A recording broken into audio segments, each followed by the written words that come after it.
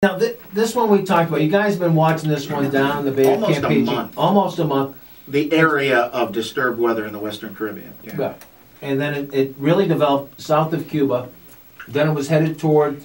It really developed. What happened was there were two lows.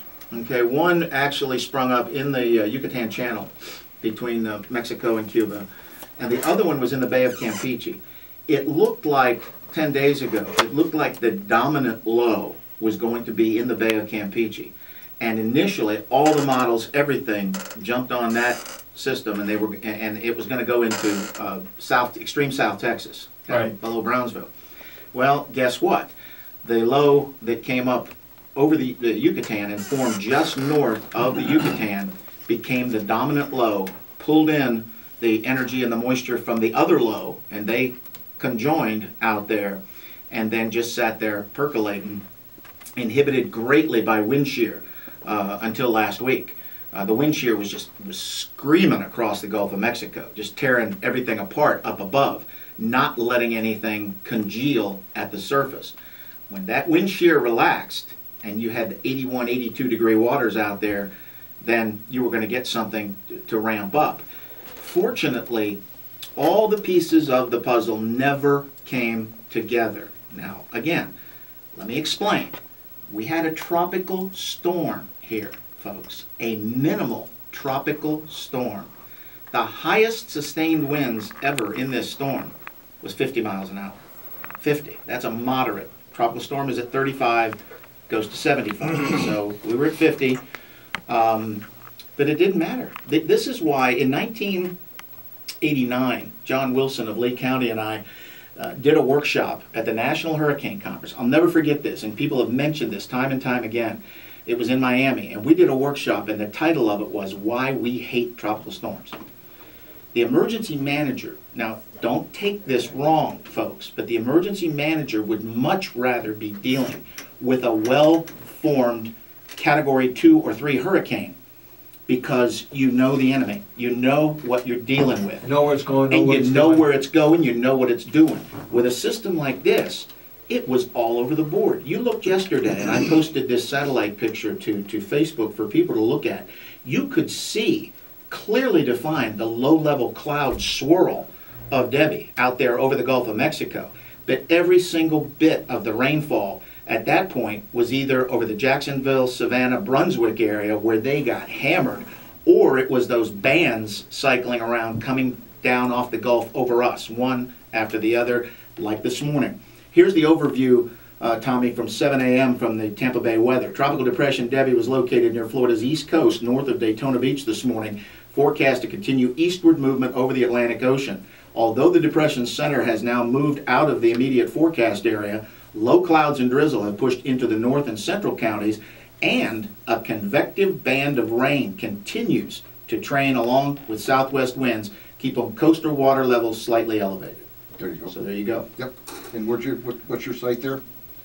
That was an email to me from Tampa Bay Weather. Oh, okay. Very good. We get email updates. Now the tides today, let's quickly look at the Charlotte County tides. Let's take a look. First of all, let's look at Boca Grande and see what time the outer water Boca Grande is, because this will give us a clue. High tide has passed. Was at 7:42 a.m. and actually it was a fairly low high tide. It was a 1.25. All right, let's look at El Jabin. El Jabin, critically important because that's where you're going to have the combination of water coming down the Mayaca River out of Sarasota County, where they have had flooding issues over off River Road, Mayaca Drive. They had houses underwater yesterday. I talked to the director of Sarasota County who called me to update me on that. The El Jabin tide is actually a pretty high one. This is a high tide, 1.81. A 1.81 high at 10:09 this morning. At 10:09 this morning. Englewood would be next. Englewood at Lemon Bay. The next tide there has occurred. That was at 7:34. It was a 153. A 153. And then finally at Punta Gorda, up inside the Peace River, Charlotte Harbor.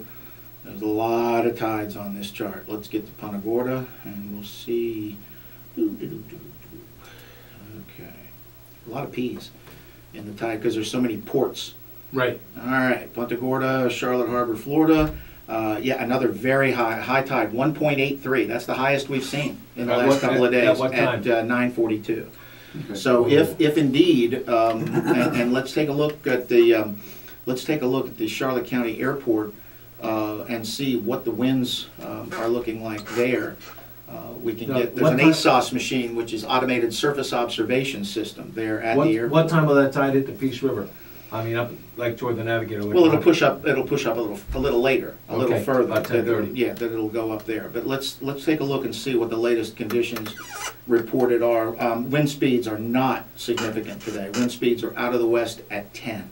So that's good. So it's just going to be Right. the tide. And the other issue, fortunately, the water coming down the Peace River from Polk County, Hardy County, DeSoto County, not real significant yet. It's going to be in a couple of days.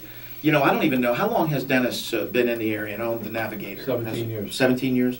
Well, then certainly he can remember back in his early days here when it was an annual thing to have that river closed to canoe navigation up the river. You know, when the canoe outpost would close and other places, and even the bridge on 70 would be compromised at times by the Peace River. Because that watershed, all that water coming out of Polk County, Hardy County, DeSoto, all runs into the Peace River, Horse Creek, of course. Creek, Dog Creek, whatever it is up all there. of them, yeah, and then makes its way down into Prairie Creek in Charlotte County. The one thing we always get, though, people ask about the Peace River. When they say there's flooding along the Peace River, well, they look at Peace River and see Punta Gorda. It's never really an issue because it opens into Charlotte Harbor. You know, it may raise the water levels a tad, but not that much. When it does become an issue is if there's a push from the southwest in terms of a surge event, and the Right. two coincide. That's what you've got going on up in Pasco County. You've had that happening. The Anclote River is trying to drain into the Gulf of Mexico, and the onshore winds have kept that from happening. And you've got neighborhoods up there with 3+ feet of water throughout the neighborhoods, and they evacuated over 7,000 people in Newport Richey yesterday. That's amazing. It is. And those are the things, those are the instances that you've got to take into effect when you're going to declare an emergency evacuation by colors, red and orange, you know, time to leave. Looking at all those factors. Yeah, here's good news. The last wind gust that we saw reported, and this went, you could go back for several days. In fact, let's go back to last night. We had wind gusts at last night at 6:53 of 26 miles an hour, then 30, then 29, 29, 29, 32, and then the gusts basically stopped. Let's see, what time is it that the last, right after midnight. Just before 1 a.m., winds were out of the southwest at 14, and there were no gusts.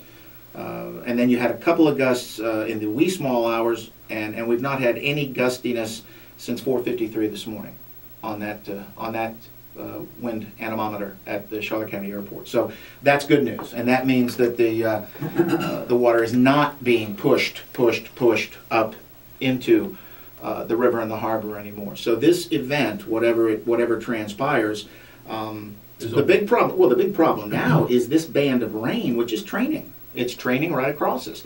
And the reason it's not moving from north to south is because of the direction that its mothership, Debbie, is moving away from. Is still pulling away, yeah, and pulling this moisture across us. And until that happens, we're going to continue to see this rainfall. Yep. Tommy, you want to continue with the weather, please? Yes, I can do that because just looking at the radar, we've got 50% chance in the forecast, but 50% of Charlotte County is now covered with rain.